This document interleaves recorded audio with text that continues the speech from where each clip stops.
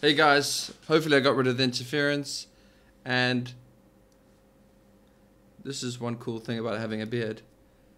Okay, today I want to talk to you about packing up stuff. And since my parents are around, there's a whole bunch of family images that I am terrified of losing. And as a result, I have copies on different USB sticks, and I have one. I'll show you here. I have one just on one domain right now, and I have a copy on S3. And what I do, is that I keep all the images in Git. Why? Because if I make changes to them, I like the originals.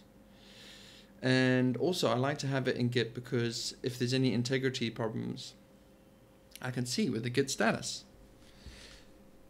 But there doesn't seem to be fantastic Git-based backends. There is a GitHub, what is it called? GitHub LFS or something like that. But that's kind of limited. And I need like an S3 backend to Git. That's what I want. But the trouble is right now, as you can see from this, I have the Git directory sort of synced up there. But the thing I'm worried about is that if I push there, I'm basically trumping what is already there. I want to be, if I AWS sync or S3 command sync, I'm trumping what is there. I don't want that. I want to be able to push. Because if with a push, then I can make sure the integrity is kept at all times.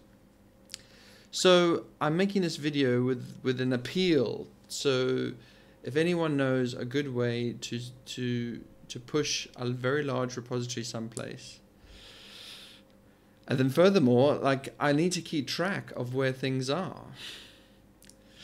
What a nightmare. I like S3 the most, the sort of style, and the reason why I think S3 is quite cool is because I did a proof of concept here, is that you could have like a piece of HTML and JavaScript that can list the sort of objects on the S3 like delimited by say a date, and that's how I generally organize most of my stuff. And so cam.hackerspace.sg doesn't have all the images, 4 years worth of webcam images. It doesn't have it. It just queries S3 for file listings and then starts to show, what is going on here?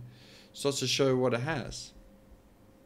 Like let me just demonstrate that to you. Like if we can go back in time, maybe 2 years or something. This is what Hackerspace looked about 2 years ago.